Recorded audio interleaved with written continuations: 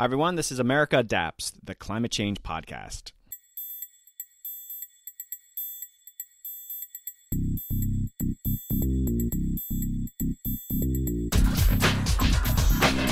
Hey Adapters, welcome back. In this exciting episode, we take a deep dive on climate risk and the insurance sector. Early in the fall, I attended a two-day conference hosted at American University in Washington, D.C. The conference was organized by the Environmental Defense Fund, SBP, and American University. The event brought together experts focusing on the role of insurance in building equity in disaster recovery, reducing future losses, new innovations in expanding coverage, and the role of insurance in managing increasing climate-related disasters. It was a fantastic event, and I got to interview experts representing both the public and private sector. You'll hear the need for insurance companies to conduct climate risk analysis and the role of government in addressing these issues. The insurance sector is increasingly turning its attention to the huge impact climate change is having and will have on its ability to provide coverage. Attendees at this conference are laying the intellectual groundwork on where the insurance industry will need to go. I'd like to thank Dr. Carolyn Kuski and the Environmental Defense Fund for sponsoring this episode, and thanks to SBP and American University again for organizing the conference with EDF. Before we get started, I want to give a heads up on the next Battelle Innovations in Climate Resilience Conference, or ICR 24. Battelle is presenting their third annual Innovations in Climate Resilience Conference with the theme Solutions for Scaling Change that captures the urgency and the growing need for innovations at scale to meet the monumental task of addressing climate change. The conference will take place on April 22nd to April 24th, 2024 in Washington, D.C. ICR 24 will gather innovators across industry, academia, and government to share and inspire science and technology to move solutions forward. This is the second ICR that I'll be covering for Battelle. We partnered on an episode for ICR 23 in Columbus, Ohio, and I'm excited to announce a continuation of that partnership. Okay, so the call for abstracts is now open. You won't want to miss this, and you need to act soon. The themes of the conference are mitigation, sustainability, and yes, adaptation. ICR 24 is your opportunity to join scientists and researchers from academia, industry, and government working at the forefront of climate innovation. The goal is to build a better, more sustainable society for future generations. So here's your chance to share your important work, submit your abstract today, and present with leading experts from around the world in responding to climate change. Visit battelle.org/adapt to submit an abstract and learn more. That's battelle.org/adapts. There are links in my show notes. Support for America Adapts comes from Battelle, where science and technology are applied to help create a safer, healthier, and more resilient world. Okay, let's get this episode started, talking climate risk and the insurance sector. Hey Adapters, joining me is Dr. Carolyn Kuski. Carolyn is the Associate Vice President for Economics and Policy at the Environmental Defense Fund. Hi Carolyn, welcome back to the podcast. Hi, thanks so much for having me. It's great to be here chatting with you. We've done quite a few episodes together. I'm very excited about this one because we're going to go somewhere on location, a conference that you're organizing. For those who haven't heard you, can you tell us what you do there at EDF? Yeah, I'm in our economic research team, and a lot of my work focuses broadly on the economic impacts of climate and how we can adapt and build resilience in the face of those risks. But more specifically, I think a lot about the role of insurance in helping us manage increasing climate-related disasters. So let's talk about that. What is this conference? Yeah, this conference, we're calling it the Climate Risk and Insurance Conference. It's jointly hosted by EDF and our partners SBP and American University. And we have three big themes we're hoping to explore at this event, all at that intersection of climate and insurance. So the first is, how can insurance do a better job of improving equity and recovery from climate-related disasters? The second one is, how can insurance do a better job in not just helping with recovery, but helping actually build resilience for both households and communities?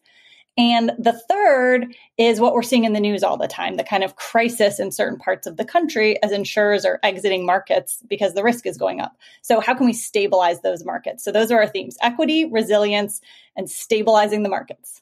Those are some great themes. I'm looking forward to attending and learning about all this. But let's talk a little bit about the experts. You don't have to give all the names because there's a ton of speakers, but I guess more broadly, the different sectors that you're planning to have there. Yeah, we're trying to bring together not only groups that are in constant conversation with each other about these topics, but groups that might not always be talking to each other. So we, of course, have representatives from the insurance sector, the private sector. We also have a lot of public sector folks, and that ranges from people at federal agencies down to local governments that are struggling with what this means on the ground every day for the people who live in their communities. We have people from different NGOs and nonprofits. We have several researchers coming. So we're really trying to bring a diverse group of people together because some of these challenges, as you know, thinking about climate adaptation really requires people from different sectors and scales all starting to work better together. Helen Wiley was your partner for this. She's with SBP. Why did you partner with her in the design of this conference? Yeah, so actually the origins of this conference go back a few years to a grant we got from the National Science Foundation through their really neat program called Civic Innovations, which is designed to bring researchers and communities together to solve problems jointly and to be led by the community. And we were part of the original cohort working together with the Mayor's Office of Climate and Environmental Justice and the Center for New York City Neighborhoods to help think about how to build resilience to escalating flood events for low and moderate income households in that region. And the conference is partially funded by that NSF grant, as well as some very generous corporate sponsors as well, who we should acknowledge. And so in some sense, this is the culmination of that work where we were really thinking about how to innovate on insurance to help achieve social goals. So we've been working together for a couple of years on that effort.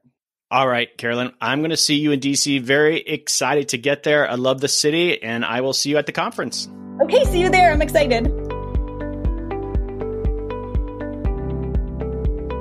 Hey, Adapters. Joining me is Frances Bouchard. Frances is the Managing Director of Climate at Marsh McLennan. Hi, Frances. Welcome to the podcast. Hey, Doug. It's great to be here. I love your show, and it's an honor to be on here.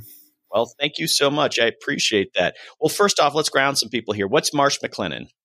Marsh McLennan is a company that has four primary businesses. One is called Marsh, which is the world's largest commercial broker. One is called Guy Carpenter, which is the world's largest reinsurance broker. And then you have Oliver Wyman, which is one of the leading C-suite strategy companies in the country, in the world, actually. And then Mercer, which really is an advisor on finance and health issues. Yeah, and just looking over your LinkedIn and even our own conversations when we've chatted before, you've been involved with so many groups and companies over the years. So it's really amazing, but it's kind of hard to introduce your bio. But so we're going to just skip all of that. And I want to jump into, we're talking about this conference, we're talking about insurance, and you've been in insurance a long time. When did climate risk get on your radar? Actually, quite early in my career in insurance. It was in the mid-90s, and I was working for the Reinsurance Association of America, and I was their chief federal lobbyist at the time. And during the 1996 presidential election, and I doubt you got to vote in that one, Doug, but 92 was my first. I'm older than you think. All right. There you go. But go on. In the 96 reelection campaign, Vice President Al Gore actually started quoting my boss at the time, Frank Nutter, the outgoing president of the Reinsurance Association, about the need for the insurance sector to work more closely with the science world to get a grasp and an understanding of what we were then calling global warming. So it's not a new issue. I'd say it certainly has a new urgency, and it's certainly much more of a prevalent issue today. But this goes back at least 30 years from my perspective, Doug. All right. So we brought you on to give us that sort of 30,000 foot perspective. And so there's been a lot of turmoil in the insurance market these days. And we keep seeing headlines of insurers leaving and concerns about people finding affordable insurance. Can you give us that big picture of what's going on? Well, I mean, there are a lot of things going on, and that's what makes it really complex. I mean, clearly there's increased exposure to extreme weather that climate change has some element to, for sure. But there's also other dynamics. You have claims inflation. You have regulatory challenges on the pricing side. You have more people continuing to move into high danger areas, exposing higher and higher economic values to extreme weather. So it's really a confluence of a number of factors. And, you look at the insurance companies' CFD filings. For those who don't know, the Task Force for Climate Financial Disclosures. And most insurance companies are quite direct and open about the fact that after their 12-month policies expire, they continuously renew. And if climate begins to it put pressure on the profitability of their policies, they will start to increase prices or withdraw capacity. So it's exactly the storyline we've seen the insurance companies predict would be too strong, but suggest may be the future. And I think what you're now starting to see is capital that is moving to other forms of risk. So California wildfire isn't the only risk in the United States. There's not only other geographic risk, but there are other industry risks. There's commercial risk. There's cyber risk, which is becoming a bigger and bigger component of the insurance sector. So the capital tends to go where the profits are.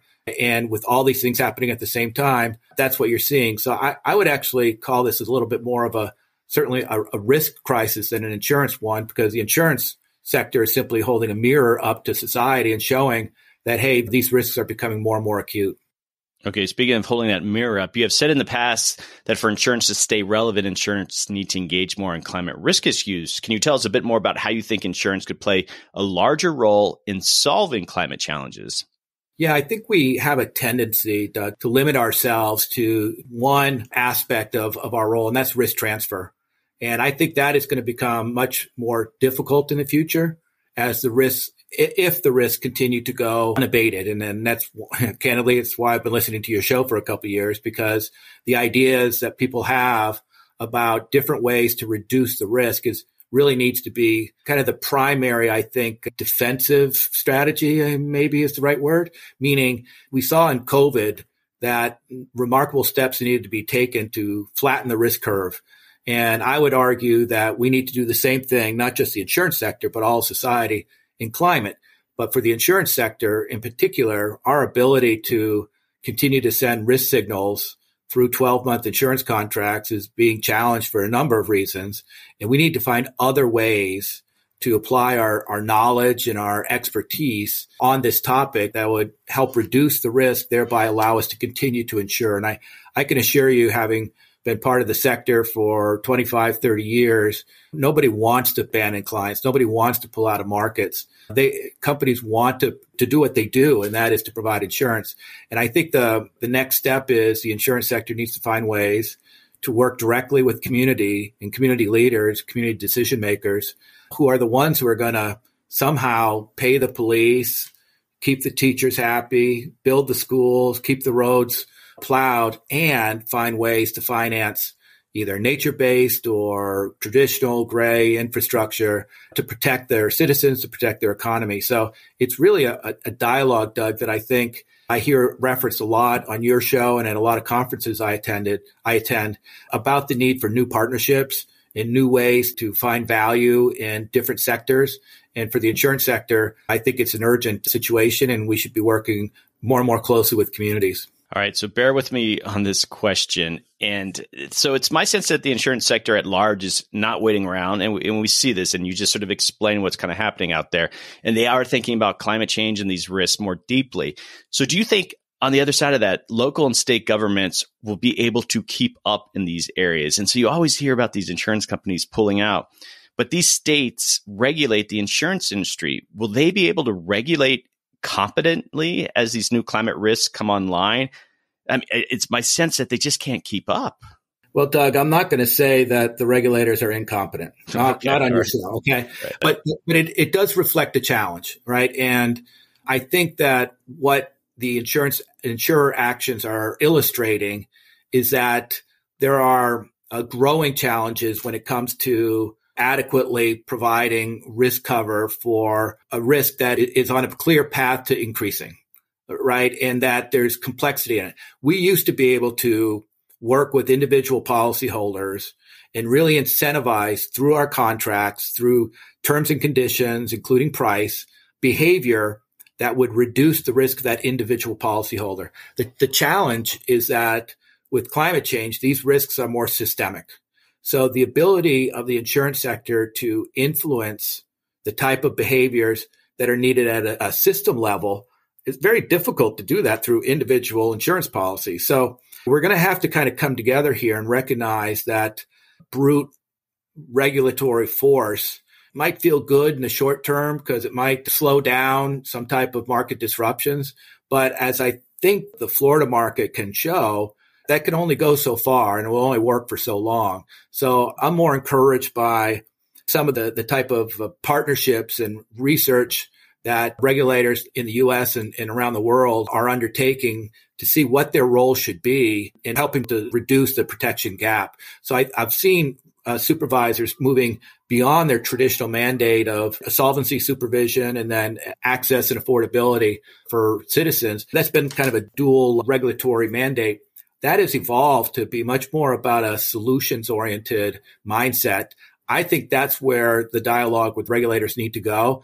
And encouragingly, I see more and more regulators seeing that as well. So Doug, I think this is going to be one of those, cataclysmic national battles. I think this is too big of an issue for us not to all take a quarter step back and really figure out a different way to tackle it this time.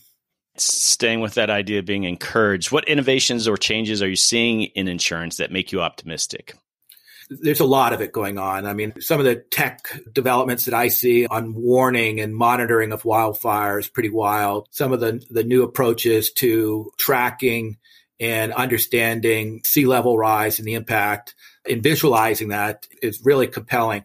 But I think there's even some deeper forms of innovation that are even more encouraging. So one that we are certainly working on, and Guy Carpenter, I think, has helped kind of lead the path on this, along with, Carolyn Kuski when she was at DeWart, and Helen Wiley and others who are part of the conference, called community-based catastrophe insurance. And I think it was referenced a few times at the conference itself, but this is where you really draw out the value and the benefits of a highly efficient risk transfer tool like parametric, and find a way to insure people who today are not insured for a peril, and do that. And that tends to be lower income populations. So there's a way for us to innovate on the models we even use, not necessarily the exact terms and conditions of policies, but those too are being innovated.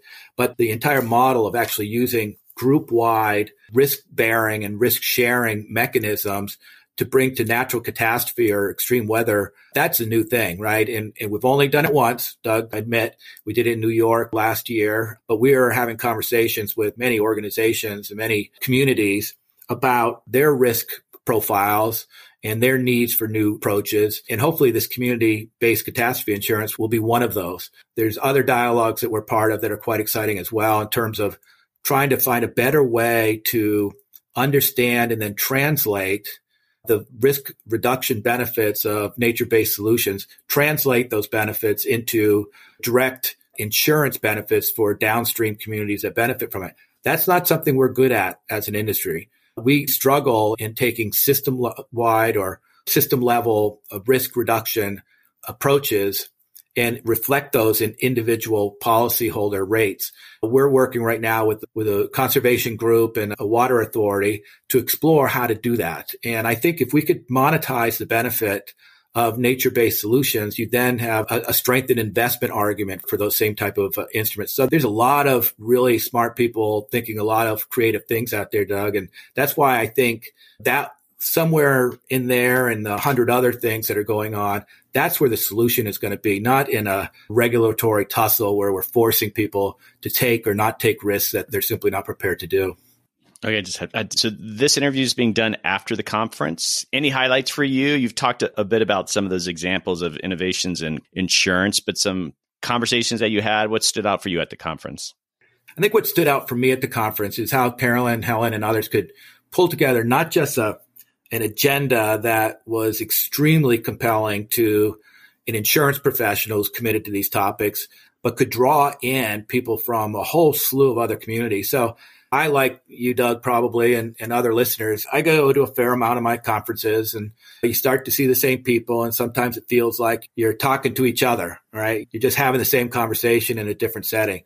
Well, the EDF conference for me, what it really did was expose me to some people I'd never met, some sectors I'd never even talked to before. And I'm out there, Doug. I'm talking to anybody who'll talk to me, right? So for me to still be stumbling across new people and new sectors and new companies and new entities, I found that to be really rewarding and exciting. And it shows you that I think we're at the early stages of some type of coming together where I think you're going to start to see some really creative and impactful partnerships emerge.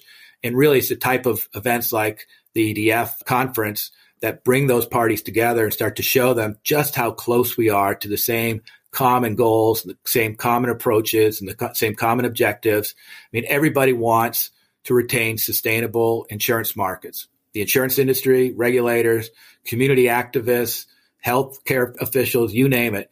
And these type of conferences kind of, I think, reinforce that. But if I have one, not criticism, but observation I would make is we need to stop just the talking and actually start the acting, right? We need to have more partnerships announced. We need to have more pilots done. We need to be scaling quickly the best ideas out there. And we'll get there. And the conferences like the EDF will get us there quicker. But it's time for us to start to focus on impact because we're running out of time otherwise.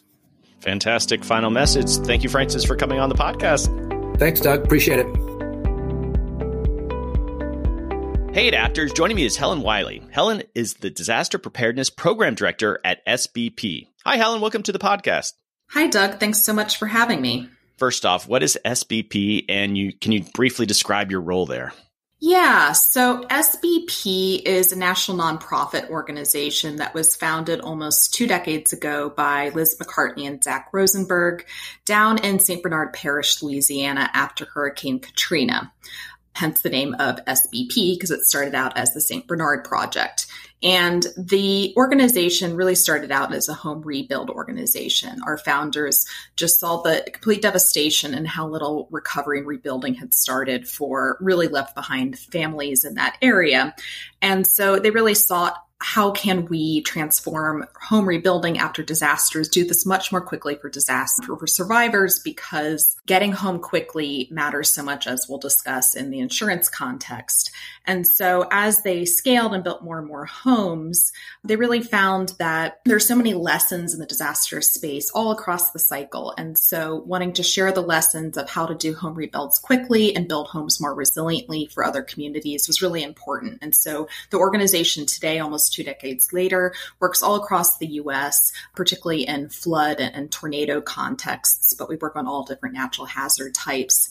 And we work all across the disaster cycle to, help survivors build their homes to higher resiliency standards, prevent as much suffering as possible by preparing and advising communities, and really advocating for more effective federally funded programs and services both before and after disasters. And my role is leading our preparedness program. And I really think it's, the most critical piece of the whole thing is how do we do more pre-disaster rather than post? How do we be less reactive? And pairing disaster preparedness with larger climate resilience efforts is really critical. And so I lead our preparedness program at SBP. And a lot of what I try to do in my work is build in more financial preparedness into how not only households, but community leaders are thinking about what types of actions they can take pre-disaster. So you helped organize this conference. Could you provide some of the background on the history and the objectives of the event? You work closely with Carolyn. Could you tell us a bit about that? Yeah, so Carolyn Kuski and I used to work at the University of Pennsylvania together, and we were doing research really looking at how can we make financial resources more accessible for low-income families more quickly after disaster events, and flood insurance really being a major focus of that. We were looking at what had been happening in the global South with all different types of microinsurance programs, as well as more meso-level programs in the world of, really in those senses for smallholder farmers and folks of, linking microcredit and loan programs with microinsurance. But, what would it look like to bring some of these types of concepts into the U.S.? And so in a number of different grant projects and really great partnerships with different cities and states and around the U.S., we started iterating on, okay, if we were to move into different types of insurance models or complementary financial products, what are some of the ways we could get resources to low-income households more quickly? also some great complementary work looking at, how to link insurance and nature restoration and a number of other things. But we started seeing all these really interesting ideas that, hadn't yet been launched into the public arena, but were being thought about by both private and public stakeholders around the US. And it was really exciting, particularly as we got into some projects like this New York City pilot that I'm sure you'll be covering in the podcast. What came together in this big grant project we'd had through the National Science Foundation Civic Innovations Program was doing a workshop eventually at the end of that project. And so what we really wanted to do after hearing all these great ideas to try to do things differently in this disaster insurance space was have a convening where we bring together all these great minds and ideas and really start to build this larger community of practice for transferring ideas and knowledge across different stakeholders that aren't necessarily already talking with one another. And that just being so important for, all the folks that are in private insurance who are trying to do things differently and have new types of products come to market to really hear, what those in the public sector are trying to do and innovate on, what doesn't work with those new types of products. And then vice versa, those in the public sector and nonprofits who are trying to get money more quickly to low-income families, them understand, what are some of the opportunities, but also limitations in the private sphere. And so that was really the impetus for having this convening that we had in the fall. One of the central themes of the conference is improving equity in disaster recovery. So given SBP's work with vulnerable communities, could you share some insights into the challenges you've seen in the current recovery system? Yeah, disaster recovery, it's a really broken system in the US and around the world. And one of the major things that we focus on at SBP, and it's our mission, is how do we shrink the time between disasters and recovery? When you think about equity, delay is one of the biggest issues for low-income families in the US. If you have little to no savings, extremely limited access to credit and loans, and don't have insurance, folks try to rely on aid in the US.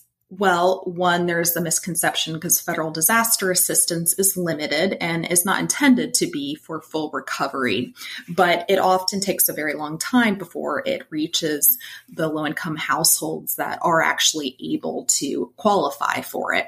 And folks think that they'll get much more through disaster aid than they do, in fact.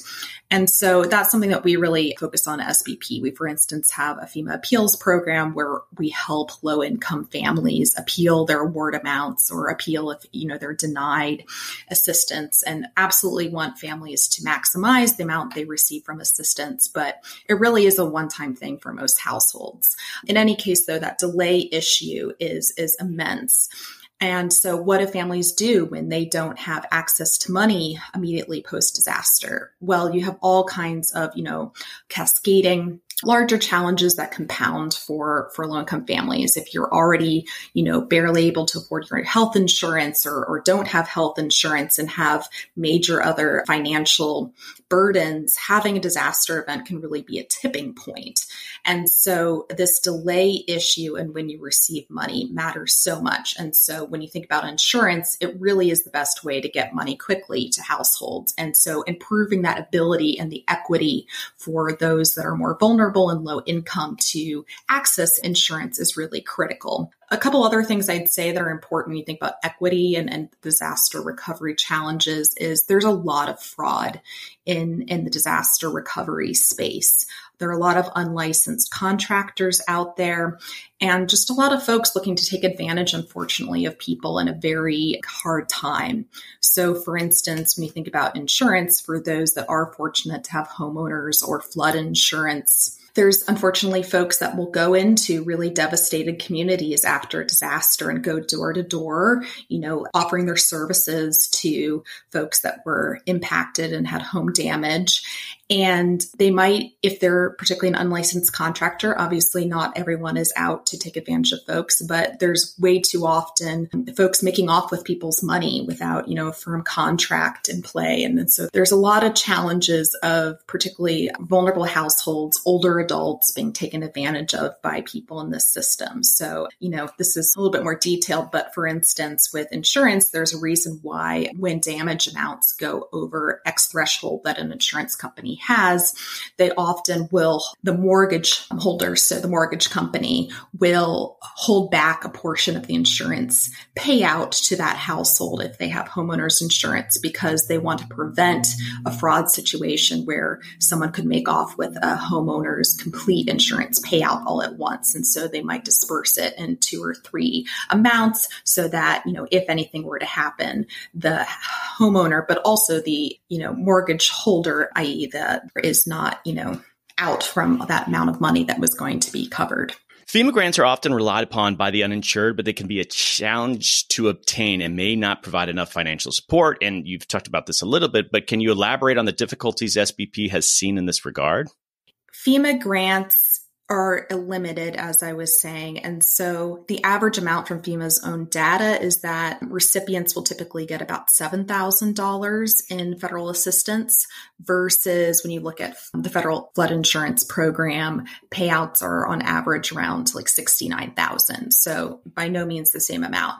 And what happens often with disaster assistance is it's obviously complicated for folks to apply. They're pointed over first, usually to the Small Business Administration to see if they qualify for a loan before they're brought back again to FEMA to, potentially get the aid amount. And it's all very confusing as a household member post-disaster to understand, what application is where and where your information is currently at. There's also complicated things involved with, when your house needs to be evaluated for damage, and just huge disparity in often the award amounts you might have based on who is the assessor looking at a house. So folks can get very frustrated in a community because you might have 2 homes with what looks like equivalent damage, but because a different person assessed one house versus another, they are awarded different amounts, in part because one family might have done much better documentation of the damage to their homes than the other one. And so what we work on in our FEMA appeals program is to help those that are under awarded their amount for aid to appeal that and add in the amount of information that's needed to maximize their award, which our program has seen great success with. And why that's so important is that for most folks that receive disaster assistance through the federal government, unless you then maintain insurance for a like event, after having received the aid, you're not going to be able to ever qualify for aid again in the future. So it's really important for folks that are applying for aid to maximize that award amount that first time. So we're at this insurance conference, and why does SBP believe that disaster insurance is a crucial area of focus? And I think you've covered a lot of those bases, but how can it bring benefits to disaster affected communities? I mean, can they be that proactive in helping out? Yeah, so disaster insurance is such a critical piece of the picture because it means that you've taken action pre-event to have coverage if something happens. So just like with your health insurance or car insurance, paying, at least if we're thinking about a traditional insurance premium and policy, you're paying a small premium pre-disaster, and that gives you X amount of coverage if, an event happens. And it's then much more automatic. Now, of course, you do have claims adjustments and things that can really get complicated, particularly issues on if damage caused by wind versus water, if you're dealing with homeowners versus flood, which is really confusing for folks. But insurance, when we look at the different financial tools available, is on average much faster in getting money to families than other resources like aid, as we were discussing, or again, it depends on if people even have access to credit, which often low-income families don't, and very little to no savings. So we need to make insurance more accessible for more folks if we know it is one of the best tools for recovery. And so at SBP, what we really focus on in the preparedness program is, for instance, doing recovery planning in advance. And so that means really extending for families and community leaders what they can think about as being parts preparedness planning. So, yes, you need to put together your emergency kit in the home and make an evacuation plan, but preparedness is so much more than that. And so we, for instance, think about recovery planning being an essential piece there. And that should really be where you begin your thinking. And so, learning about, okay, well, would my home qualify for disaster aid if a disaster event occurred that had a federally declared disaster declaration? So finding out if someone in that home had received disaster aid in the past, which would then prevent you from getting aid again if you don't have insurance for a like event.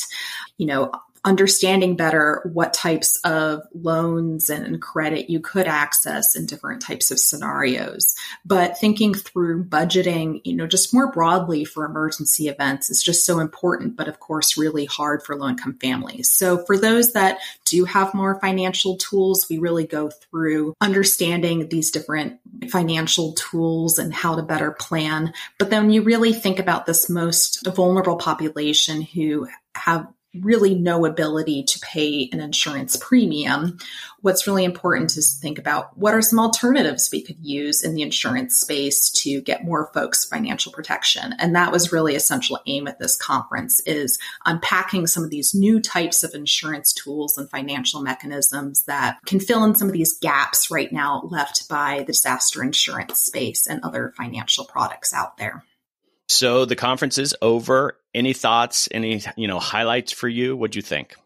Yeah, I think for me, what was just so exciting was seeing, particularly in breaks, the interaction between different folks at the conference and all these people that Carolyn and I had been talking to for the last, 5 years or so, all interacting with one another and being excited about a lot of these pilots going on around the country.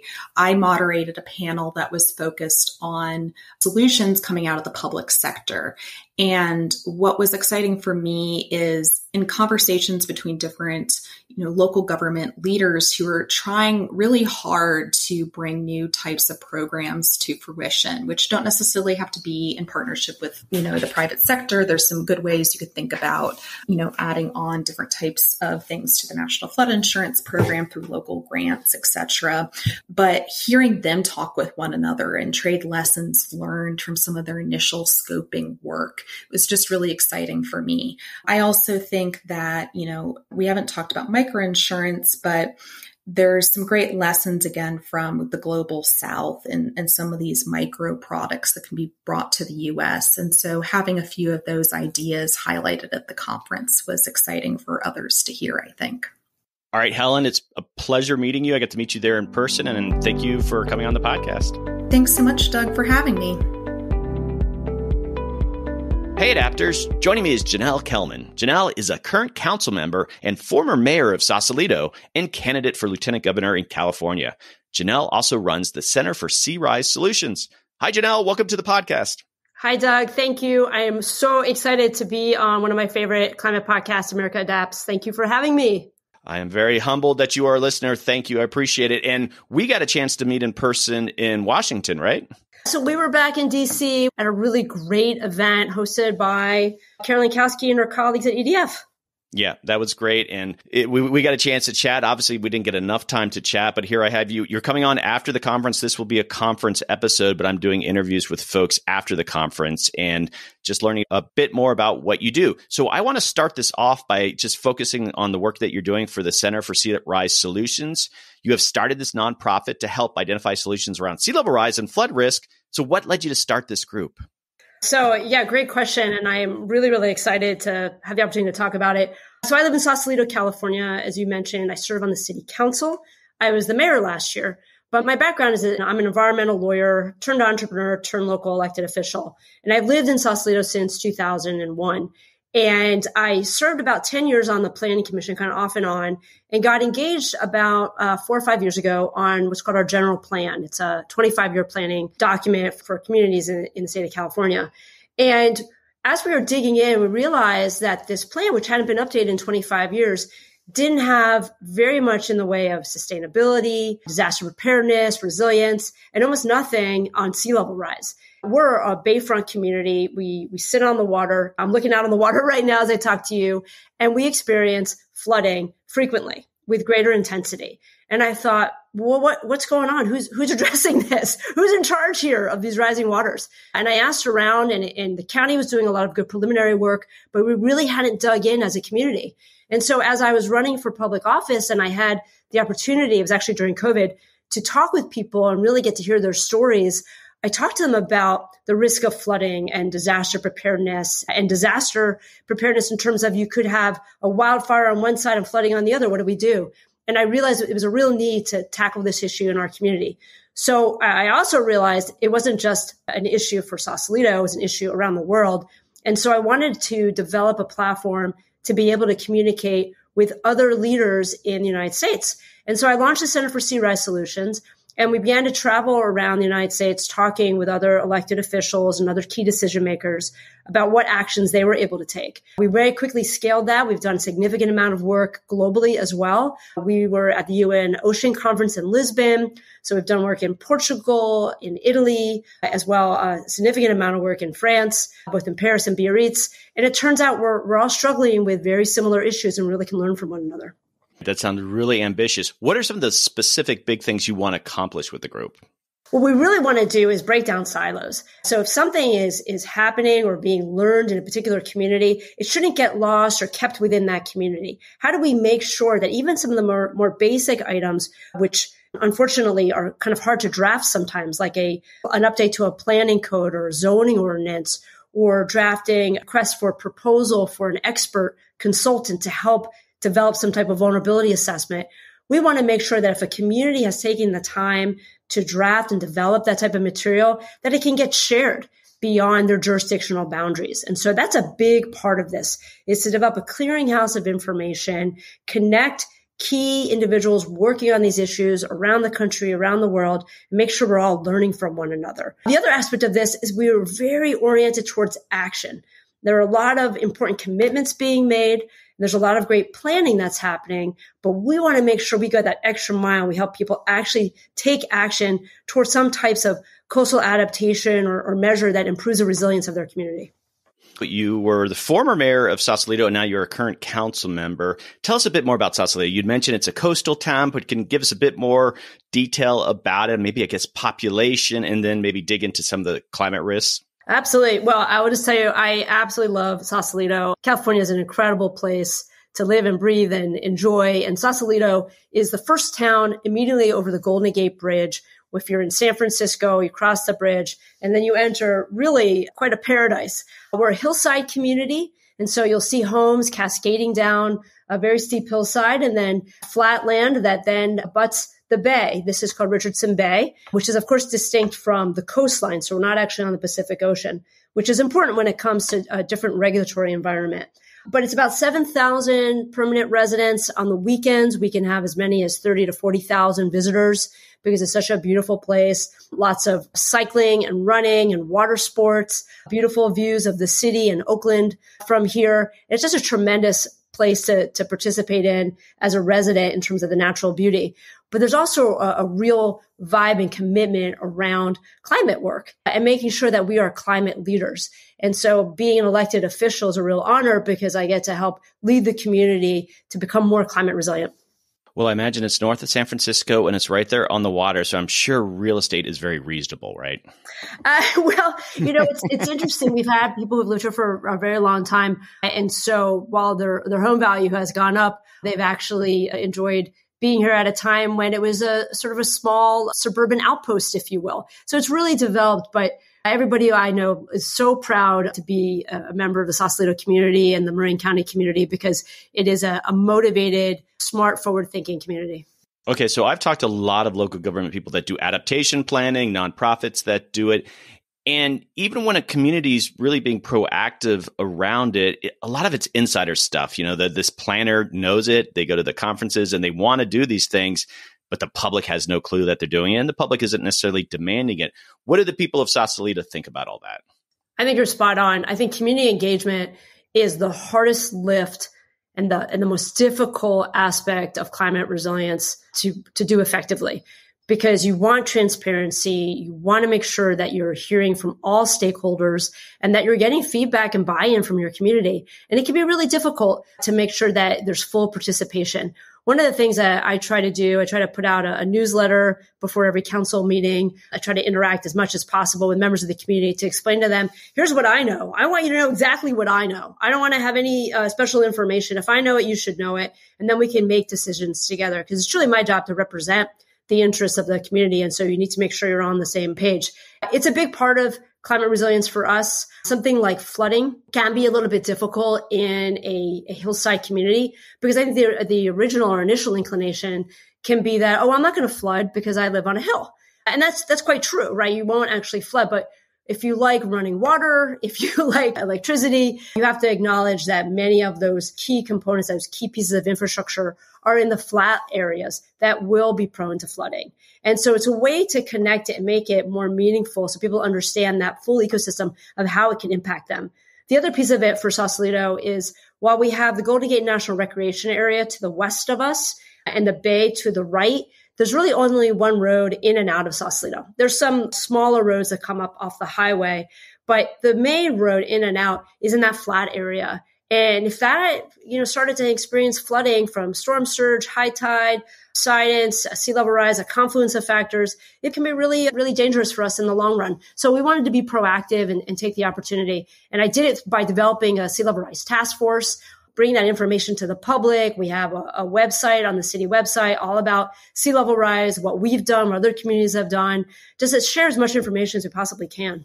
We were both at this insurance conference. You have been doing some work with the insurance sector. Give us some background on that. Yeah. So as I keep mentioning, we're a hillside community. And so we have flooding in the flat areas, but we also have landslides.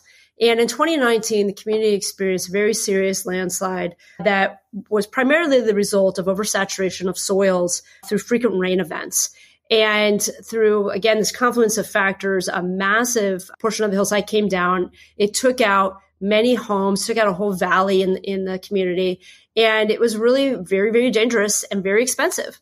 And I thought, the traditional insurance market isn't going to be able to keep pace with climate risk. And I didn't make that up. That's what we're hearing from the insurance industry. We're seeing in the state of California, insurers are pulling out because of wildfires and other reasons.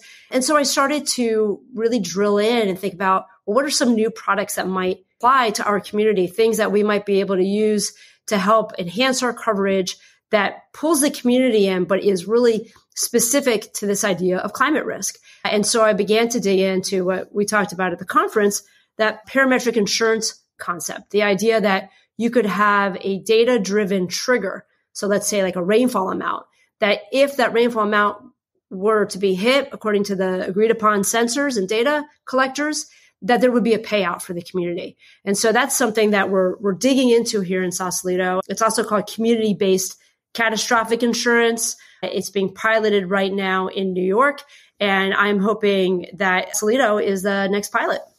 All right, let's continue on that. With the conference, did anything stand out? Because that New York one, I know about that. Part of what's happening in the insurance industry is that they're trying to be innovative because of the emerging risk with climate change.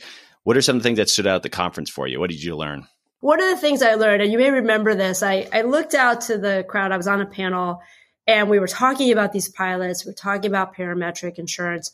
And I said, okay, we have everybody in this room to take action.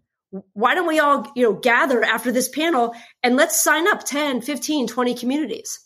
I didn't get that 15, 10, 20 communities to sign up, because even though there's a lot of great ideation around this, there's still a little bit of uncertainty about how you actually move it forward.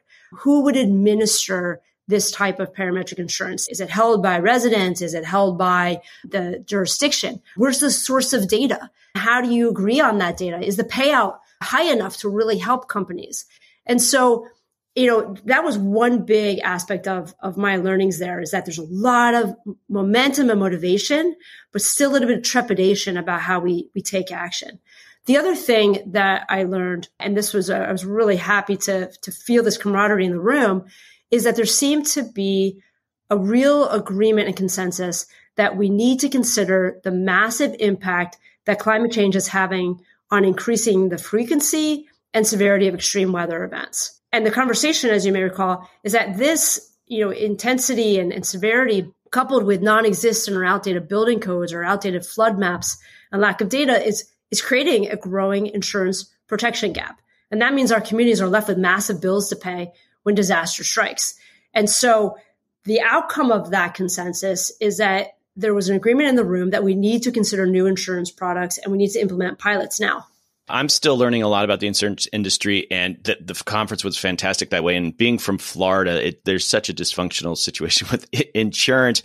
And I'm always like, oh, well, the insurance companies just pull out, it's going to be the free market sort of determining that we're no longer going to insure these high at-risk places. But then when state governments come in and how they regulate insurance companies, they can't be as nimble and maybe as innovative as they want to be. So it just gets so complicated quickly.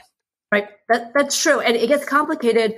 But it's also complicated because what we're trying to do with these new insurance products like CBCI is we want to link mitigation and risk transfer so that we can help residents, we can help municipal budgets, and we can really halt the trend of insurers who are pulling away from certain perils or areas of the country.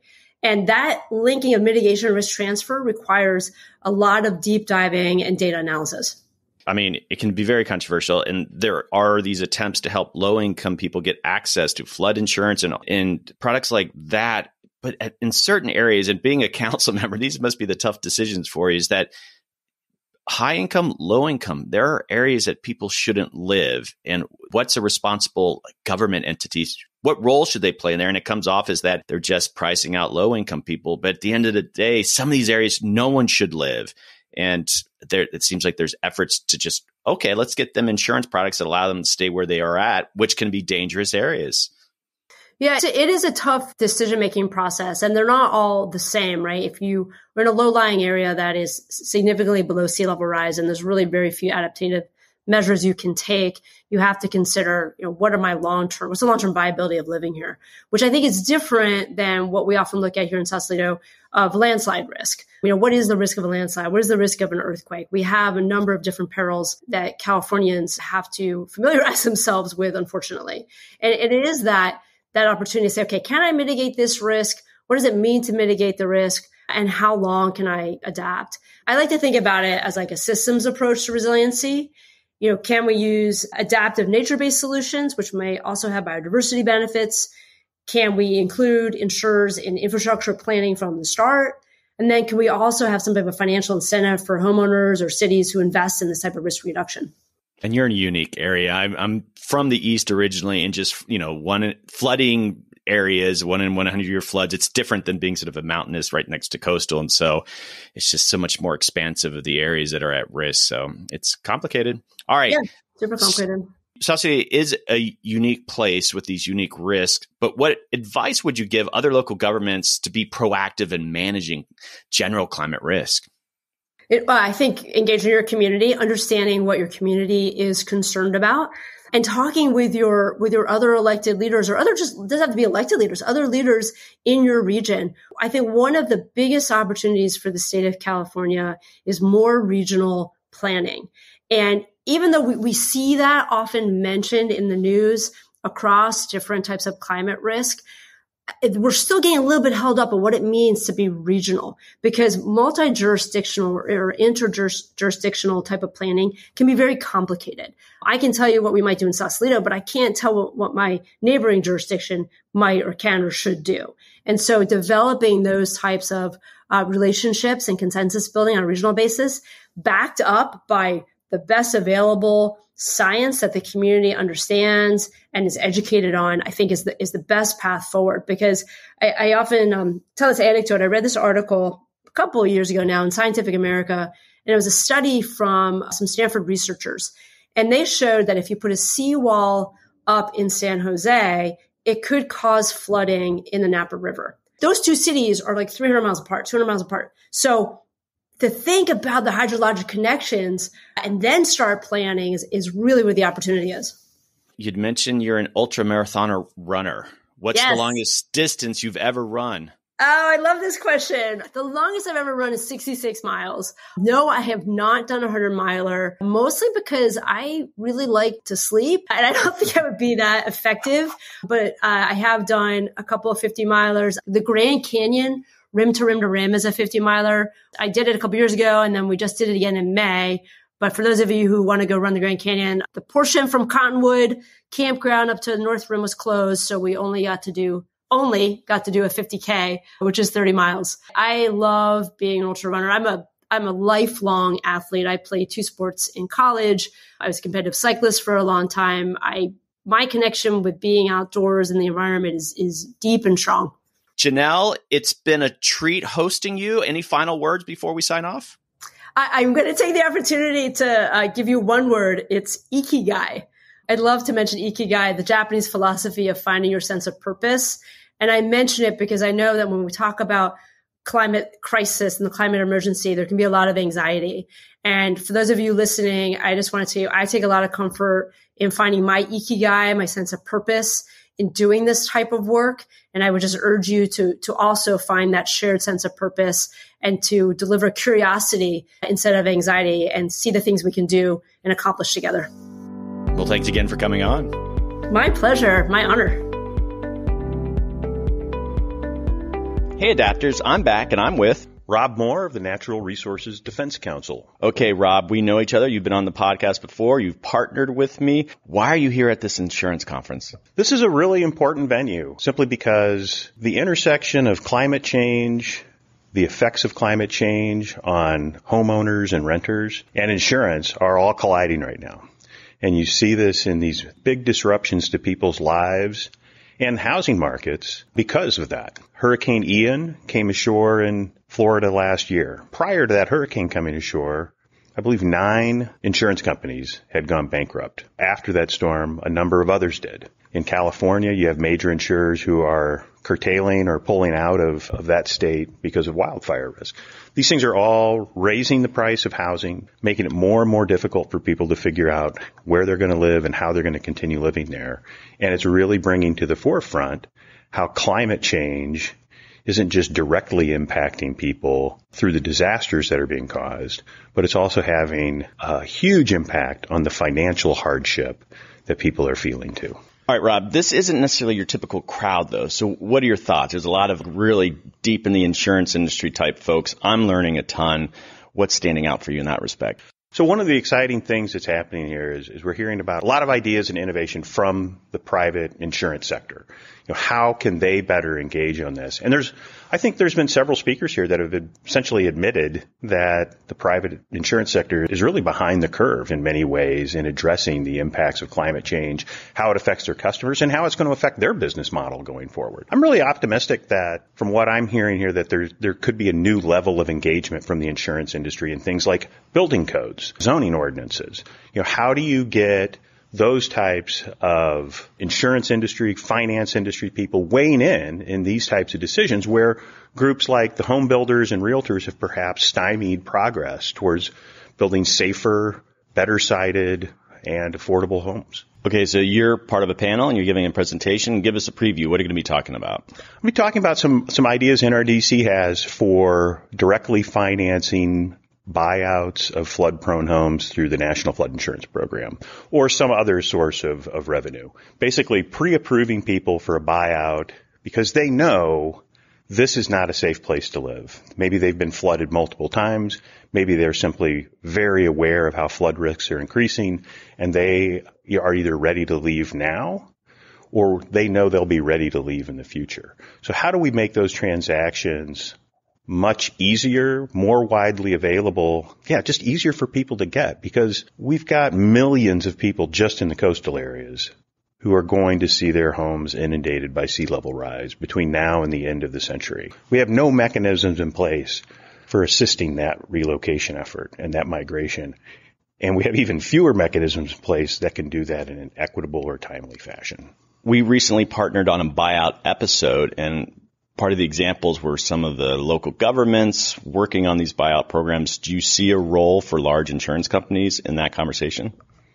Quite possibly. But I think buyouts are going to be largely government-led, not private sector-led. There's simply, for government agencies, whether it's FEMA because of their interest in the National Flood Insurance Program, or local or state governments who see the value of helping people relocate, both for the good of their citizenry, but also for their own financial interests. The fewer people that live in disaster-prone areas, the less damage that occurs, the less hardship and suffering that's inflicted on their own residents.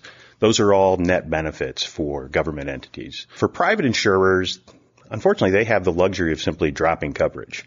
They can just drop coverage and walk away. So buying out a home of a policyholder, there's no profit margin in there for them.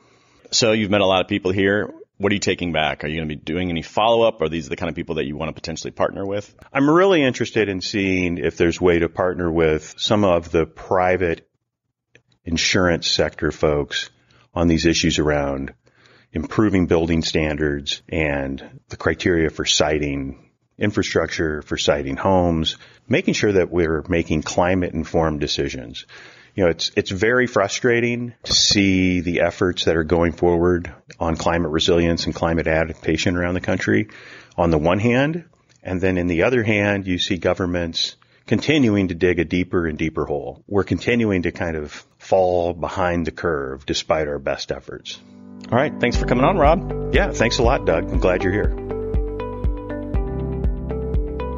Hey, Adapters, I'm with Theodora Macris, Program Manager at the Center for New York City Neighborhoods. Okay, so what do you do there? I am a program manager. The organization itself focuses on protecting affordable homeownership in the city of New York. We also have partners in all of New York State. My job is to develop the Flood Recovery Fund, which is an emergency grants program that provides aid to eligible homeowners whose houses were affected by severe rainfall flooding.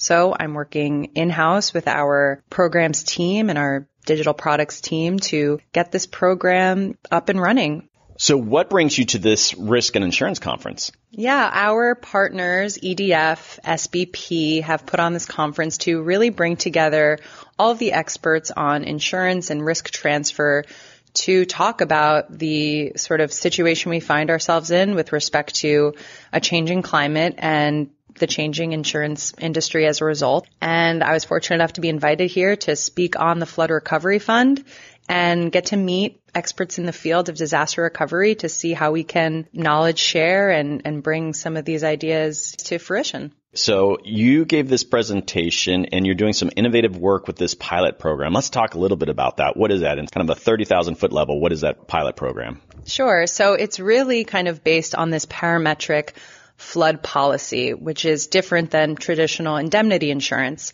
Parametric says that your compensation is based on an observable measure of the hazard, not your individual loss.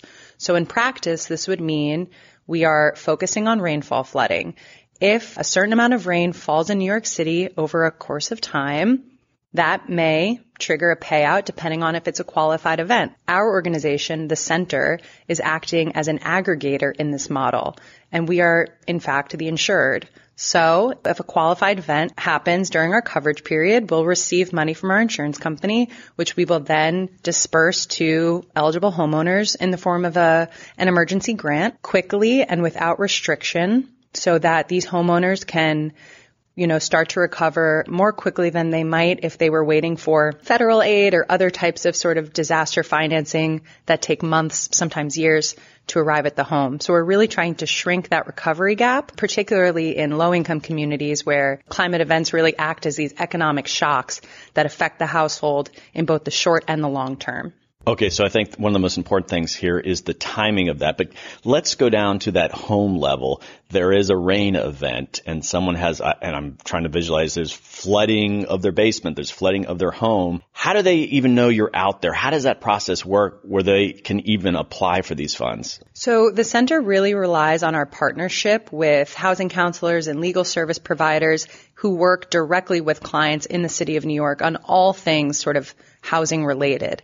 And so we are holding a series of trainings for these counselors to be trained up on the program, what the eligibility criteria are, the limited documentation requirements that we're asking for, so that inevitably when disaster strikes, they are already on the front lines, working in their own sort of emergency response way. And the Flood Recovery Fund is essentially sort of baked into their existing emergency response plans. And so we're really relying on these relationships to act as referral services. The center also has what's called our homeowner hub, which is essentially a call center for folks to call and get information about all things homeowner related. And so an applicant can also come to the application through calling our organization and asking what services are available. So the moment they apply for these funds, what's the quickest they could actually receive a check from you? You know, we're still trying to fine tune the timing of it. We say a couple of weeks. We haven't necessarily been able to test that theory because there hasn't been a qualified event, but we're really, really trying to shorten this gap that we see happening, you know, with FEMA and the Red Cross aid and even through your own, you know, flood insurance policies. So, you know, we say a matter of weeks and we're really hoping that we stick to that goal for ourselves and, of course, to help homeowners. So you mentioned that you're actually applying for the funds. Someone gives you the funding when these events happen. How long does that take for you to get the funds from the people that are funding you? So, you know, we still go through a claims process. And so we have to submit a claim to the insurance company. They look at the satellite data to tell us whether or not this qualified event has occurred. If it does, those funds are delivered to the center in a matter of days. So much quicker than, you know, your own indemnity insurance policy would provide. The center has up to 30 days to request that data, essentially submit that claim. So that's sort of like the timeline that we're thinking about and that we're looking at. Okay, so what's the amount that you have access to? Because you obviously don't have unlimited funds. That's right. So the payout from the insurance company is proportional to the severity of the flood event. In the most catastrophic scenario, we could receive up to $1.1 million in payout. The kind of lower end, the least severe scenario would yield a $100,000 payout from our insurance company. That's great. You have access to that money. It's probably not enough if it's a big enough event. You're actually looking for other potential funders for this pilot program, right? That's right. So we were able to purchase this policy through a grant from the National Science Foundation focused on innovative solutions. And so we had capital for the first year. And yes, we are starting to fundraise now for year 2 premium so we can keep this program going. That's great. Seems like a really interesting, innovative program. And that window of getting money out to people is so important. I've been doing some episodes on buyouts and such, and that gap can just destroy people. So that's exciting that you're even exploring that. Okay, I'm going to pivot here a little bit. We're at this conference. What stood out for you? I mean, for me personally, working in program development at my nonprofit, I tend to sort of feel really pigeonholed in my day-to-day. And so it's wonderful to come to a conference like this where there are people from the federal government, the private industry, other sort of philanthropic organizations. And so it's really inspiring to be able to kind of take a step back and see all of the players who are working in this space. You know, I find it interesting that we're all coming at it from different angles, and it kind of, you know, for me, puts a lot of pieces into perspective because I'm still getting into this work myself. And so I'm still learning who the key players are and what their role is and how, you know, certain fields and industries complement each other. And so that's kind of been my biggest takeaway, is just taking a step back and really kind of appreciating the scope and the magnitude of what we're all here to do. Do you think you've actually developed some potential partnerships from some of the people you've met here? I think so. Yeah. You know, there's an interesting organization, Raincoat. They're, you know, a provider of these types of sort of parametric products in Puerto Rico. I was fortunate enough to sit on a panel, discuss that along with the Flood Recovery Fund. And so, I mean, hopefully there's a partnership there and, you know, just strengthening the existing relationships that we have with EDF and SBP. I see a lot of opportunity here. Okay, so if people want to learn more about what you guys are doing, what should they do? You should look up the Center for New York City Neighborhoods and see the work that we're doing in the sort of homeowner space in New York and New York State. You could also head to floodhelpny.org, which is a website that we run in conjunction with the City of New York that brings real-time flood risk information directly to consumers. You can type in your address, look up your flood risk, and learn about ways to potentially lower your flood insurance premium and do other, retrofits to your home as well. And so I would start there, and you could always look me up too. I'm always interested to connect with people in this field and see what other work can be done. I'll have links to your website on the show notes for this webpage so people can find it there. Last question. What recommendation if someone's traveling to New York for a restaurant would you give them? I'm going to give you a moment here to think about it. Oh, yeah. Okay, this is an excellent question. I feel like I could spend an hour talking about this. There is a delicious Szechuan restaurant in my neighborhood called Kings County Imperial. Delicious food, very affordable, beautiful interiors. And the wait's usually not too bad. So I would say if you're going to come to Brooklyn, you can go to Kings County Imperial. They have a delicious menu for you to check out. Okay, I'm intrigued now. Give me one dish now that I'm thinking about it. They have this appetizer. It's like a massive plate of oyster mushrooms that are fried and battered, and it has this delicious sauce that comes with it on the side. They also, it's not on their menu, but they always have soup dumplings as an appetizer. So I would always say those are, you can't go wrong with those two options. All right, if I come up to New York for podcasts, I'm visiting that. Excellent. Thanks for coming on the podcast. Thank you so much. Great to be here. Hey, Adapters. Joining me is Kate Stillwell. Kate is the president of parametric insurance at Neptune Flood. Hi, Kate. Welcome to the podcast. Hi, Doug. Pleasure to be on. Thanks for having me. And let's get started with the company you founded that provides parametric earthquake insurance. First off, what is that? Parametric insurance is reimagining what insurance can be for the experience of the consumer. It balances the playing field between the insurance company and the insured person. And this is how it works. In advance, you agree on what the lump sum of money is and the circumstances under which it's going to be dispersed from the insurance company to the person.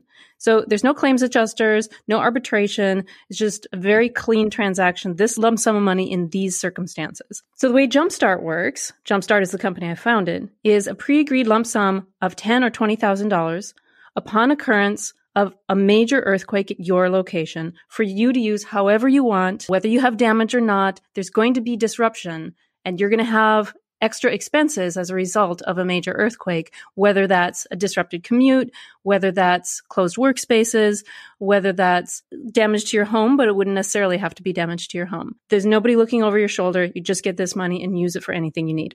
I didn't even realize how diverse insurance could be. What got you started on this journey, I guess, getting you to Jumpstart and doing what you're doing now?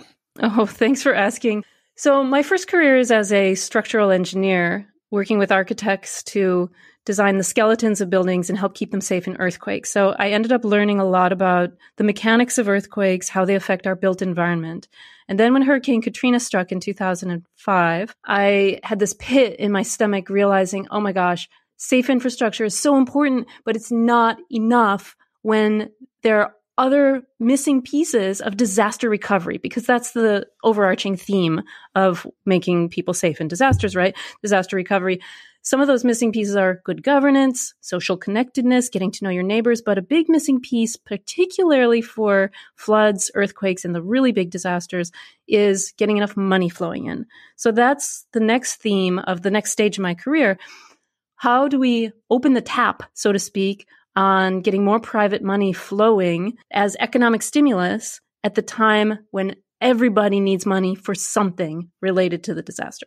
And if it isn't obvious, you're based in California. You're doing earthquake insurance, right? Correct. So let's talk about your experience there at Jumpstart and why is it getting you thinking about climate risk? And earthquake risk seems much different than climate risk, but obviously you're getting involved with both. Yeah, fair question.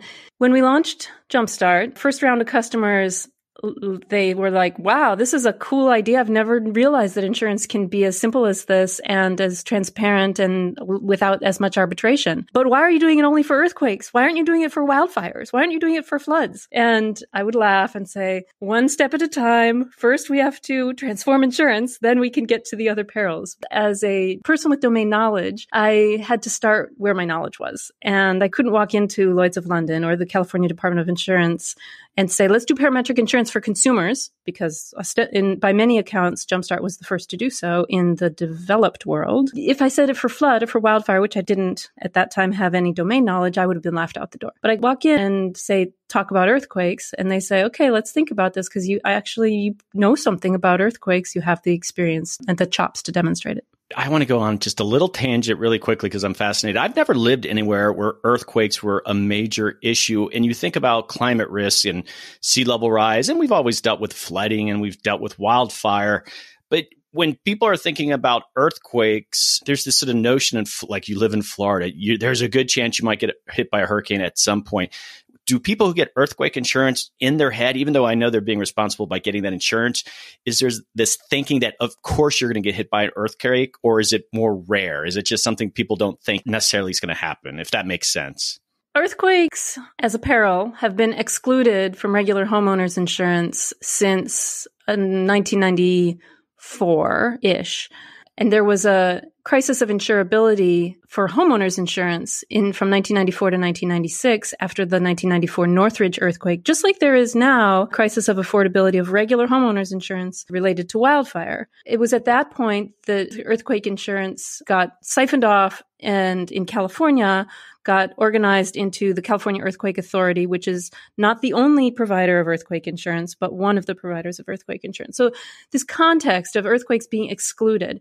So floods, like earthquakes, have been excluded since before any of us listening can remember, maybe in the 1950s or 1960s sometime. The commonality in terms of insurability is that insurers have a hard time putting these major catastrophes into the same actuarial bucket as the regular theft, liability, onesie-twosie fires that the homeowner's insurance is meant to cover. Wildfires is an interesting question and problem because insurance companies have been lobbying, let's say that word lightly, for wildfires to be excluded from coverage in the same way that earthquakes and floods are, because it's just so it breaks their models of being able to account for them in appropriate pricing. So far, those efforts have gone unheeded by regulators, and for good reason, because wildfires are really top of mind. You asked, are earthquakes really top of mind for somebody in Florida? No, not at all. And so it makes sense that earthquakes are excluded from their regular coverage because they're just so rare. But wildfires are just not that rare because every season, people across the country, not just the Californians and Oregonians and Coloradans are smelling the fires that are in their backyard, but people in Minnesota and Washington, D.C. and New York, they're seeing smoke-filled skies. And so it's really top of mind. And so it's from the perception of frequency and consumer protection, it's in the insurance regulators' interest to work with the insurance companies and figure out a way to keep fire of any kind, including wildfire, in as a covered peril in the policy. All right, great. That was fascinating. All right, we're going to pivot a little bit here. And so you've been thinking about other types of models, and one of those is community embedded insurance. Can you tell us how those work?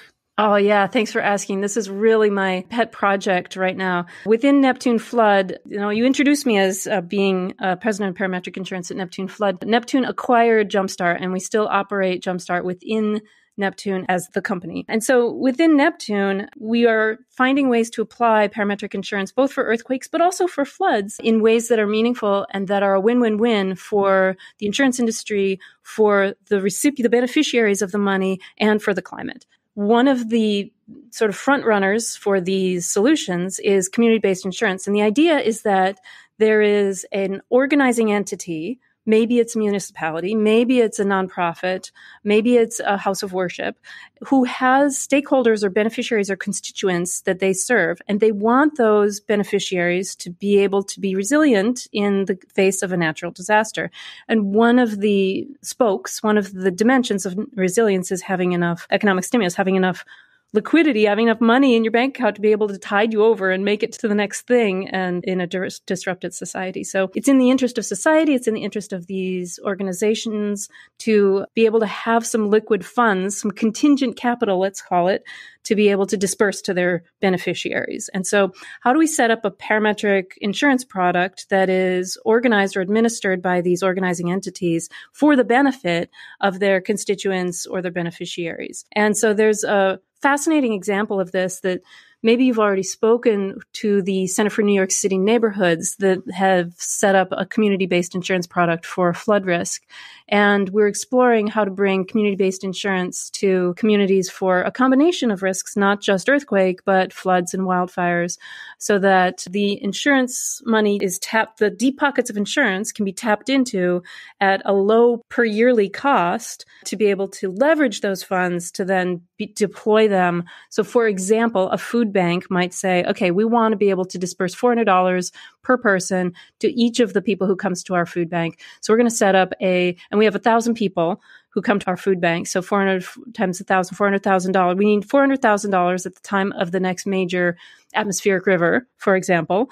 And so we're going to set up this policy with the insurance company that we might, for $400,000, we might pay $20,000 per year, but actually it's in society's interest. And, the community foundation is going to pitch in $10,000 of that $20,000. And so we're only on the hook for $10,000 a year to be able to bring $400,000 to our beneficiaries at the time of the next big disaster. Wow. That's great. And so you were able to lead a panel that was talking about this issue, right? I know you can't go into too much detail, but can you give us some highlights of that panel? Anything that sort of stood out for you? Yeah, I think that one of the behests of the panelists at this event last week was get more projects out there. Done is better than perfect. And the more projects that we have that demonstrate the utility of community-based insurance and of these solutions, the more standardized they can become, and the more people we can help, and the more adaptable our whole society can be in the face of these disasters. All right. So I understand you are involved in another startup around wildfire data to help with the ongoing challenge in California with insurers leaving because of the growing risk of wildfires. Could you tell us about that effort? Yeah, thanks for asking. One of the things that we've learned as more and more wildfires have happened is that a fully mitigated home has a 40% more likely chance of surviving a wildfire, even if the wildfire comes through the community. What the full mitigation means is things like, is the firewood out from under your deck? Is the 5-foot zone around the perimeter of your house cleared of dead vegetation? Are the vents up into your attic space covered with mesh? Very simple things that a lot of people can do in themselves or at a very low cost. And the premise is if the home mitigation makes such a difference in preserving the homes, then that should be reflected in the insurance rates. And so the California Department of Insurance, following the lead of the Nevada Department of Insurance, established criteria, mitigation standards, upon which then the admitted insurance carriers need to offer mitigation discounts. Well, this caused, as you probably have seen in the news, this caused a massive crisis in insurability. A lot of the brand name insurers stopped writing new coverage, stopped making new coverage available to new customers, only servicing their current customers. And rates have skyrocketed, leaving hundreds of thousands of people per year with the insurer of last resort, which is the California FAIR Plan. In principle, this works, but in practice, the insurance carriers don't have the on-the-ground details of whether or not the people have done and continue to do these mitigating efforts, these simple efforts. And so the new startup, which is called Firebreak, because the idea is, build yourself a fire break around your house, is filling that gap by providing an inspection app for individual residents to self-inspect their conditions, get advice on mitigation, tap into insurance should they wish, or just stop with the mitigation, and have an ongoing basis of providing that data stream to be able to identify and verify who has mitigated and who has not. Even before insurance companies use this data stream for mitigation discounts, it's still useful for residents to be able to do the actions that it takes to make their home more survivable for the fire. Let's talk about the conference again, though. What were your thoughts? What were some highlights? What did you get out of the conference? Here are some of my favorite comments. Marion McFadden from HUD, one of the higher-ups in HUD, almost a direct quote here. The insurance industry is rent-seeking. But this is a good thing because it means that we'll have willing partners for community-based solutions. And that just made my day because it acknowledged the reality of the private market and some of the incentives and motivations of the private market, but also recognized that that actually opens the door to be able to meet the needs of the people who need it most. Here's one of my favorite quotes that I heard at the conference. So this is Zach Rosenberg, the executive director of SBP. The best policy for equitable housing is to keep low-income people in the homes they already own and prevent them from losing those homes to investors immediately after a disaster. That's so smart. Of course. And so it begs the question, do we believe as a guiding principle for disaster recovery that having safe homes and keeping safe homes is a basic human right? And could that be a rallying cry for all of us involved in this industry? Yeah, great quote. I want to thank you for coming on the podcast and sharing your expertise. Thanks again. Really appreciate it. Thanks, Doug. Hey, Adapters. Joining me is Doug Heller. Doug is the Director of Insurance at the Consumer Federation of America. Hi, Doug. Welcome to the podcast. Thanks for having me. All right, I'm not going to make any lame jokes about us having the same name, so we're going to just jump Much right as we in. want to joke. I just didn't have anything. So what is the Consumer Federation of America? Well, we're a nonprofit organization based in D.C. I'm based in California, but the organization is based in D.C., and we've been around since 1968. We do research, advocacy, and education on consumer protection and consumer rights issues, a range of issues from financial services that consumers have to buy to product safety and food safety. I focus on the insurance market, and particularly home and auto insurance, but we also look at other parts of the insurance market, including life insurance and even some of the insurance that businesses have to buy. Yeah, I went to your website and you guys do cover a lot of ground. It's great resources there. So let's just jump into some of the things that we learned at the conference. We heard at the conference that insurance can be really essential to people's recovery from climate disasters. And yet so many consumers are struggling right now with finding a policy. Why is that? It's true. Insurance is really important. I mean, I think of it as really unique. And the reason I've spent 25 years working on insurance issues, affordability and availability, is because it's such a critical piece of both financial stability, but also economic security and resilience. You know, for most people, when it comes to their homes, if they own their home, it's the most significant asset they have. It's the source of most of the wealth that most of us have. And so if a catastrophe comes and destroys that, and we don't have any backstop to pick up the pieces, we're really lost financially, and it can really change people's lives. So having that protection is so important. And that's why insurance really is, much as we all are frustrated paying our premiums every month, why it is such an important part of our lives. And what's happening, and this is a combination of things that are going on, but the one that's so critically important, I think, that brings you to the conference is the fact that climate change is increasing our global exposure to risk that there will be a loss of property. And what's happening is we have this private insurance sector that serves consumers with this protection, and they're making corporate choices that make insurance less available, certainly less affordable.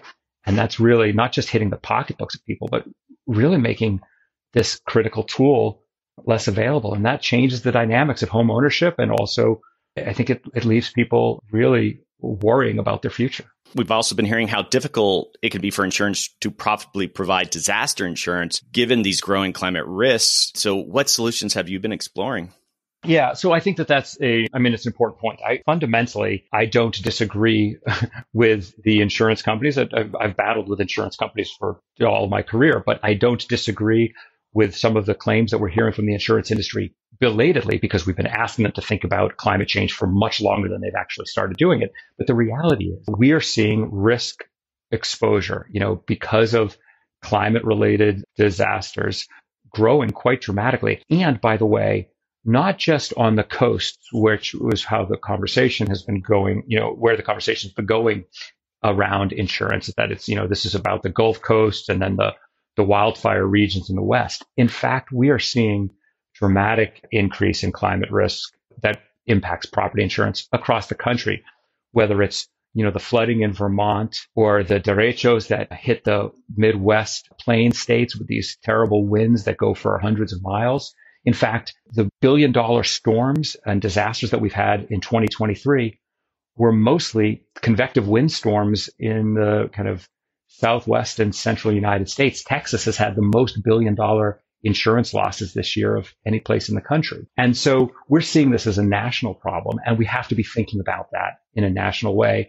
But we also have to be thinking about it kind of in a multidisciplinary way. So this is not just a climate change issue. It's also a land use and a housing policy issue. And then, of course, the thing that I'm focused on, it's an insurance and insurance regulation issue. But then there's another piece of it related to insurance, which is reinsurance. And this is a critically important part of it that I think a lot of people just don't know about, because who would care to know about reinsurance? This is the insurance product that insurance companies buy to protect themselves. But unlike the home insurance that people around the country go to, which is sold by, typically by domestic companies that are regulated to a greater or less degree depending on the state, but they're regulated by each state. These reinsurance companies are global, unregulated firms, a lot of them based in Bermuda, others in Switzerland and Germany, that aren't particularly interested in the United States. They're interested in finding a return on capital, and they'll go around the world for that. And the problem is that reinsurance, that backstop for insurance companies, when that becomes so expensive, it has this kind of domino effect that's really damaging our insurance markets. There are a couple of, so to go back to your question, there are a couple of solutions that we're talking about. The first and foremost has got to be working to continue our work to diminish the impact of climate change. I mean, obviously, starting point has to be how are we changing the direction of our economy so it's not producing worse and worse storms. That's number one. Right there with it is how are we investing in protection up front? How are we mitigating the losses and developing better resiliency in the wake of these climate disasters? Because either we're going to put public money and private money into protecting homes and businesses from the damage of climate change, or we're going to have to come up with money to pay for those disasters afterwards with, the FEMA emergency relief. So I would much rather, and I think most people would rather, spend money on protection and prevention rather than be picking up the pieces and dealing with lost lives because we didn't do the front end investment. So that's the second piece. And then the third piece of that we're really talking about, and we're seeing a growing attention on, is fixing that reinsurance market that I just was talking about. We need to address the fact that unregulated global reinsurance companies are not going to save our insurance markets, and they're not going to look out for them. We need to do some of that ourselves. And when 9/11 happened and terrorism screwed up property insurance markets for big buildings, the federal government came in and said, hey, we're going to offer a public reinsurance program as a backstop to make sure that Wall Street, I mean literally Wall Street, those buildings on Wall Street could get insurance.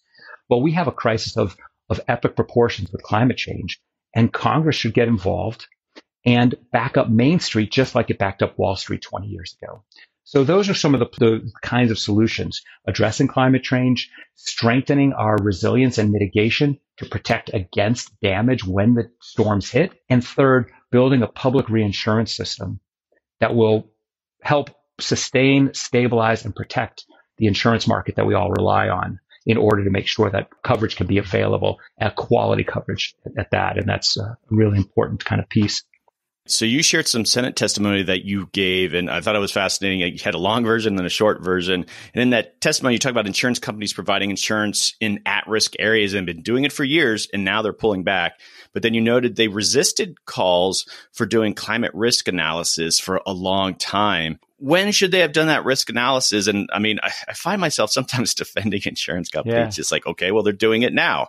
Sort of making that point that they were being irresponsible for a while. How did that history kind of unfold?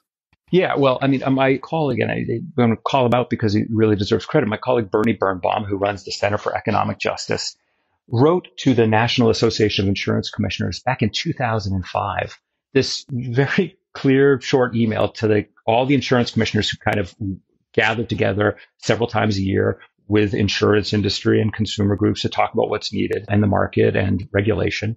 And he said in 2005, we need to start working on the impact of climate change on property insurance, or else we're going to be paying for it in terrible ways in some years to come. And that just was, and the regulators, at the behest of insurance companies who didn't want to do this, they just ignored that. And they ignored it for years. And there were some states that were doing more early on. And there were a few insurers, mostly European insurers, who were kind of developing some thinking around climate change. But most of the homeowners insurance companies in America just ignored that call, going on almost 20 years ago. And in the meantime, what did they do? They went to neighborhoods all around the country and said, buy our insurance. We've got ads on TV. We're spending, probably between us $5 billion a year trying to convince you to buy insurance from us and bundle your product. And we're writing policies saying it is okay to live in this community or that community, on that hillside or in this floodplain or this low-lying area. So the insurance companies who we trust and expect to have the most significant and clear-headed understanding of risk, they said, it's fine to live there and we'll take your premiums. Thank you very much. And then suddenly this year, really, the insurance industry decided that climate change is real and the risk is too much for us. We're taking our chips off the table and going home. And that's not a fair deal, because they were the experts who said it was okay. I understand that I'm glad that insurance companies are using all of that base of knowledge to help make decisions. But you can't just, let me say it differently. You can't just turn on a dime from people and communities who had been relying on you and paying you for decades and say, sorry, we're done. We want to keep our profits here. It brings me, and I'm sorry if I'm sort of jumping a thought here, but it's a really important point to me, I think, anyway, because, these insurance companies are being allowed to suddenly just walk away from communities or jack up prices so high that they're effectively walking away from communities, that they can be allowed to do that so quickly, means that essentially they are stepping in the role of making land use and housing policy for the country. Because we haven't done a good job of coordinating land use, building code, building codes or housing policy generally. The insurance companies, through their underwriting decisions and their rating practices, they're the ones who are making it for us. And I just think that we have to do a better job as public policymakers at sort of addressing the intersection of climate change, land use, and insurance, rather than just outsourcing to the private insurance sector and letting them make all those decisions for us. Okay, so you totally jumped the gun on my next question, and I was going to quote you on that whole notion of like insurance companies making land use decisions, and I thought that was very provocative, and it was a great quote, and obviously very true. But then the kind of thing that came to my mind, and I'm from Florida originally. I live in Tucson right now, but I'm from Florida, and Florida is, just ground zero for, I guess California is too, but local and state government officials are not making these tough decisions. And you mentioned that the insurance companies, obviously they lobby and they were there not helping that process, but Florida sort of had this knowledge anyway, and they're still encouraging growth really close to coastal areas, even though insurance companies for years now, not just this year, for years have tried to get out of those markets, and the state regulators make it hard. From a free market perspective, the insurance companies are trying to get out of these at-risk markets, and yet new growth is coming in. I mean, it shouldn't be these local officials that are the ones that have to be the most responsible here? So I think the answer, of course, is that every level of government and communities do have to take responsibility for making these land use decisions. But before I get into that, let me just kind of rewind for a second, because there's some interesting dynamics going on in the insurance marketplace, which make the debate, I think, a little more nuanced than the insurance industry wants it to be. And then I think a lot of the politicians have allowed it to be. And, you just mentioned Florida and California, and there's two very different states, even though they're both experiencing similar things. In California, there's been a lot of news about big companies like State Farm and Allstate and farmers reducing the amount of policies they're selling in various ways. And there's been announcement after announcement in Florida of companies pulling out of that market. But one of the things, California has had some of the best regulatory consumer protections in America for decades. And what's interesting about California, and it's really important because California has been so central in this discussion, and of course we all know there's the wildfire risk. We had a terrible, and I'm based in California, we had a terrible series of wildfire years in 2017 and 2018. Now, a lot of the cost of that was picked up by our state utilities because they were deemed liable for causing the fires. But the insurers, they did have a tough year those years. They lost a lot of money because that's what insurance does. It covers when the bad things happen. But since 2018, homeowners insurance companies in California have been more profitable here in this state than just about any other state in the country, even though suddenly they're all walking away. And I think the point and the reason that that's important, and the reason that we've been so profitable for these insurance companies in California is because the regulator allowed them to increase rates, because we've invested about $2+ billion in good fire prevention rather than focusing on, well, when the fire starts, we're ready to suppress it. We've been really investing in avoiding wildfires. And, of course, there's been some good luck where the wind blew the right way and not the wrong way. But the reality is, even with profitable markets, the insurance companies are kind of using their power to make those decisions about land use and housing policy as a way to get what they want. So in California, they've been pushing for it and maybe getting some loosening of regulations. In Florida, they got Governor DeSantis to hold a special session last year that weakened consumers' rights to sue insurance companies for cheating them on claims handling. And so the insurance companies are using the moment not just to be responsible about the impacts of climate change, but to get more profitability onto their books at the expense of consumers who are getting less protection from the industry. So I say that because I think it's really important to have a full context. Now, to the fundamental question, which is who should be responsible? I mean, I understand that these private insurance companies, they have shareholders or private interests. They're going to do what's good for them. And so we should not be relying on them. We should expect them to do, at least in part, some of what they're doing in terms of, choosing whether or not they want to serve in a market. But we have to be better about it. And when I say we, I mean those people who are making public policy decisions have got to take this seriously. And it doesn't mean we should be bucking to their demands or just sort of letting the insurance industry threaten us into doing what they want. There needs to be a real discussion about land use. We have to face that. And the insurance industry should be partners with us because they have the data. They should be more involved. Instead, they're just doing what's good for them. And I get that. That's just the way they operate it. But if that's going to be the way it is, let's not rely on them and let's take that job on ourselves. And unfortunately, I think it's tough politics to do land use and housing. And it's not just, well, we should all move away from the coast or we should move away from rivers. We have social and economic policy and that has moved people into dangerous places, typically because they're too poor to live, in the places that are safer or because of history of redlining. So there are kind of a number of issues that are all wrapped up and tangled up in here. We got to work on untangling them and moving together. The conference, you participated in a panel, and I'm going to read it here, Escalating Climate Risk in Insurance Markets. Just briefly, just give some of your thoughts about the conference overall, and I guess some of the conversations and what stood out for you. First of all, I just want to congratulate Environmental Defense Fund for putting together and American University for putting together a really, I think, important conference, one that's doing this bringing together of kind of various, I guess what we call stakeholders in public policy circles, to talk about the intersection of these issues. So I really appreciate that. And, with our panel, we talked about some of the ways in which public sector has to be paying attention to this issue. It's not going to be solved by the market alone. And, a lot of the conference talked about kind of innovative tools and different kind of insurance strategies for providing coverage where we're having trouble or where there are gaps. And that's important for the market to be responsive. And there may be places where we could see, innovative products.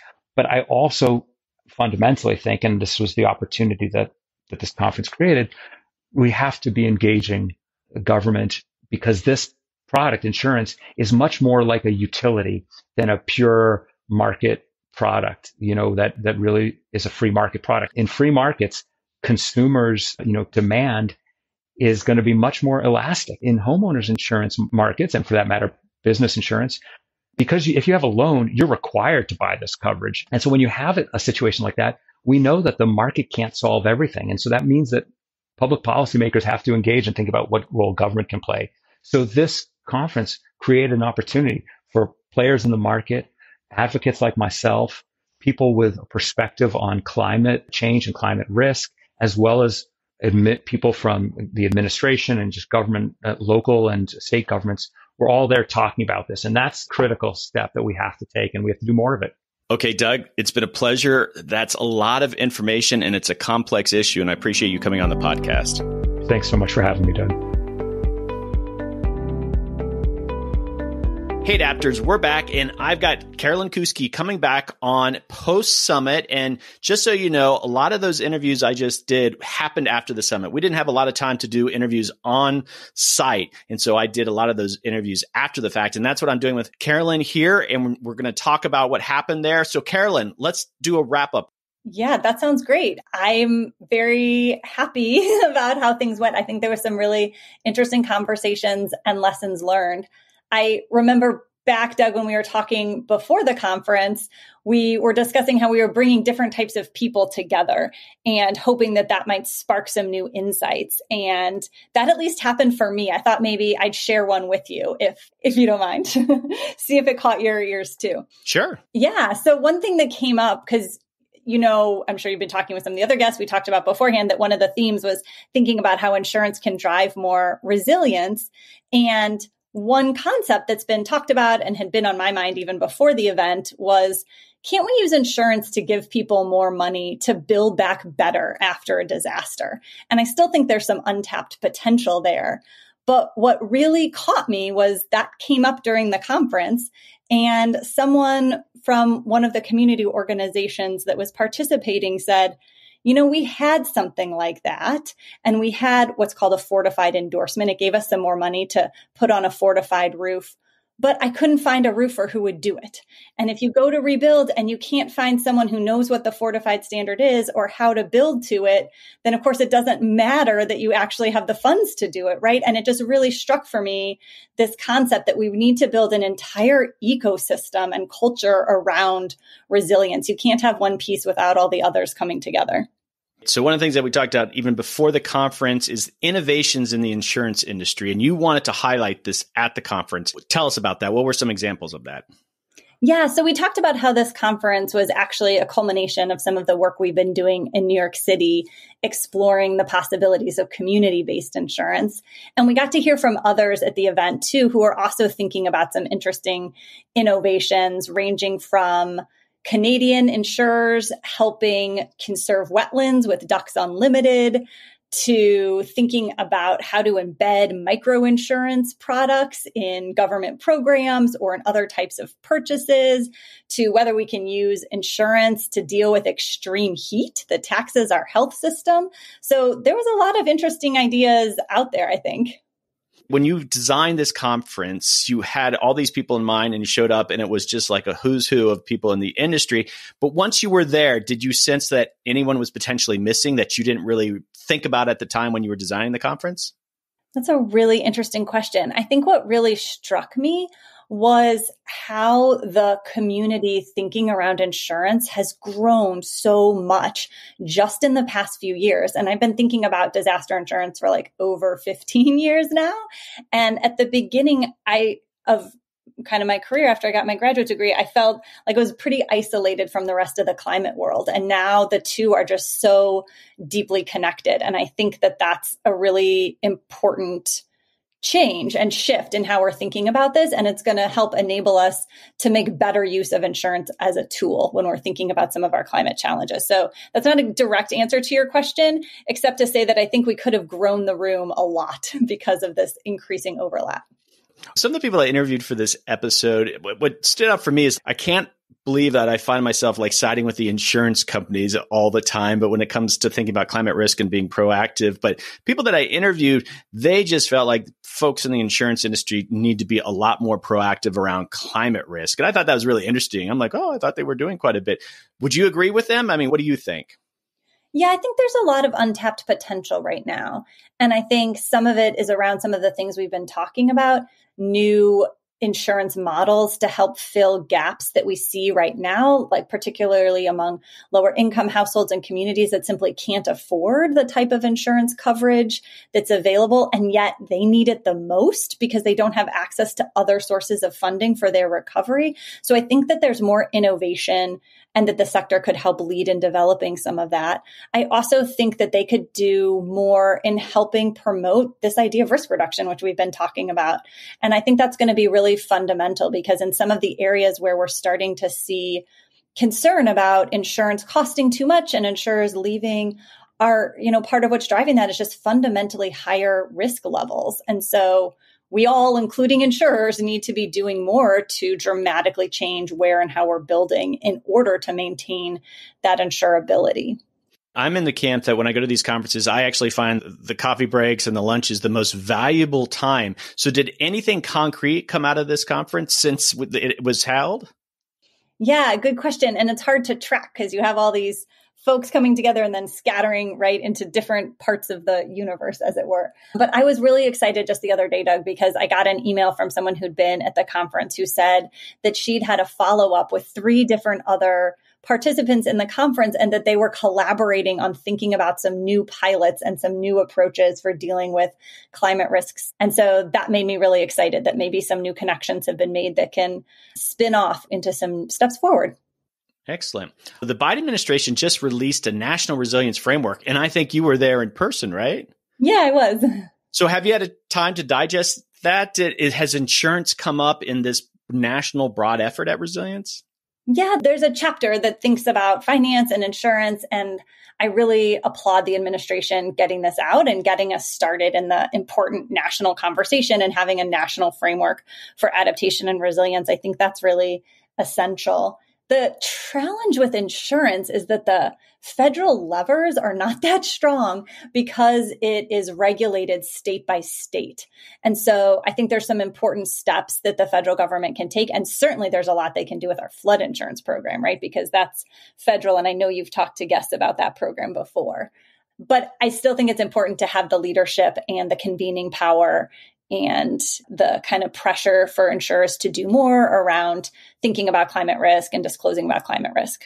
Related to that, and I was thinking about this conference, and all right, certain people were invited and people from the insurance industry were there, but the insurance sector is much larger and they have massive conferences. And I was thinking, all right, this kind of information needs to get out more broadly to the broader insurance universe. Is there any efforts to do that? Are people talking about doing that? And or do you sense that they're doing that on their own and they're going to have sessions at these much bigger conferences? How does that work? Yeah, that's a really good point. And I think it's absolutely true. And it's the same thing about some of these innovations. Small pilots are interesting and, one firm doing something is helpful, but we really need to scale all of this. And I think that's exactly right. One way that can help take place in insurance is through the National Association of Insurance Commissioners, which is a national group that brings together the regulators across the state. And so that's focused on the regulation, not necessarily the firms, but I think that's one place where you can start to reach a bunch of different markets. But I think you're exactly right. These conversations need to be coming up across the industry. What's next for you? And I want you to just talk to my listeners if there's an opportunity for them to learn about what's going on here through insurance and climate risk and what's EDF planning to do. Just, what some final thoughts on it all. Yeah, and I would love to connect with anyone who is thinking about these things.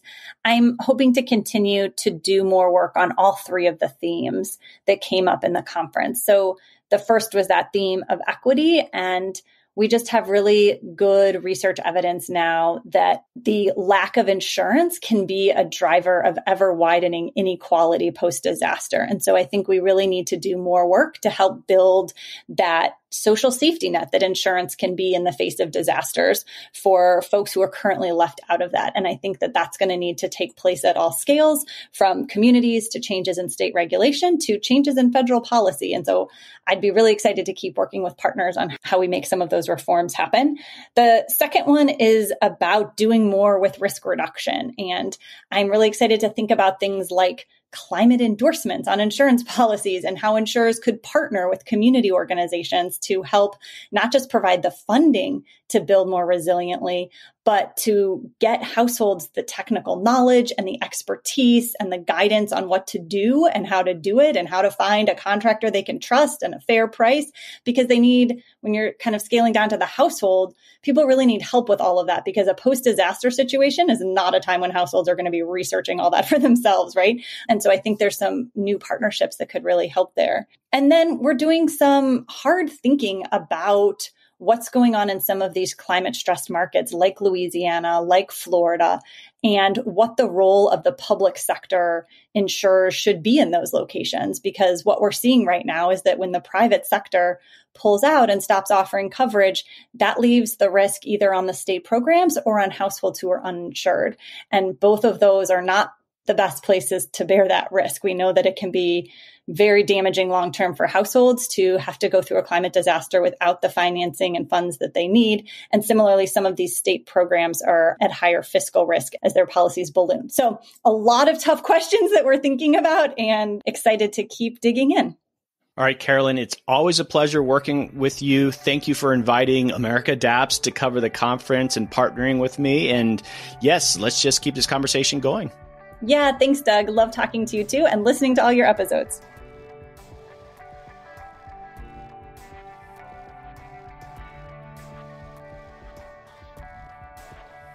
Hey, Adapters, that is a wrap. Thanks to everyone who participated in this episode. As you heard, there are quite a few people focusing on what should come next as the insurance industry grapples with climate change. As Carolyn and I discussed, there's still a lot of work to be done to get a broader spectrum of this industry thinking about climate change. At the end of the day, though, the costs associated with climate change will make it impossible to ignore if you're going to continue functioning as a profitable industry. Lots of changes and innovations I'm sure will come in the years ahead, and we heard a sampling of those from my guests. There are quite a few links in my show notes if you want to learn more, and some of my guests shared writing that they've done to go into more detail.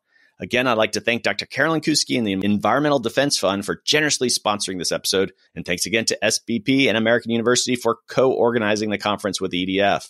I'd also like to thank Francis Bouchard and his wife for hosting me and others at a pre-conference dinner. Thanks for the invite, Francis, and a chance to chat with more attendees from the event. And don't forget to submit an abstract for ICR 24 in Washington, D.C. next April. Links to the Innovations in Climate Resilience Conference are in my show notes.